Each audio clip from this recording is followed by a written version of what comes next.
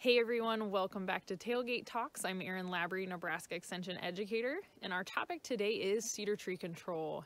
Eastern red cedar has become a pretty big threat to our grazing land here in Nebraska.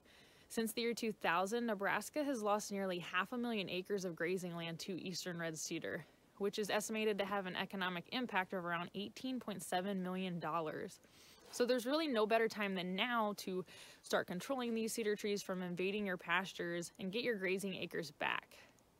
The most common control methods for eastern red cedar include mechanical removal, whether that's cutting, mulching, or digging out trees, prescribed fire, and the use of herbicides.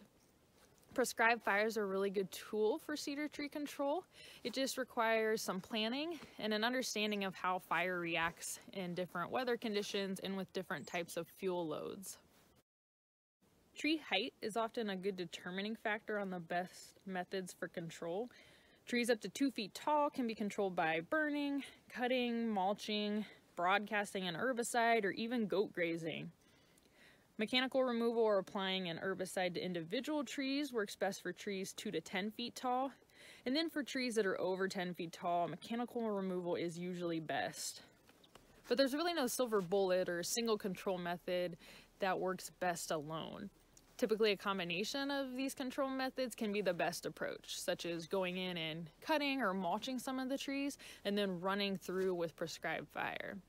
But the bottom line is, it is easier and cheaper to control cedar trees while they're still small. Simply making a habit of going out and chopping any cedar tree seedlings while you're out checking pastures can make a big difference in the long run. For more information, check out the Nebraska Extension publication, Integrated Management for Eastern Red Cedar. That's all for today. Thanks for watching, and we'll see you next time.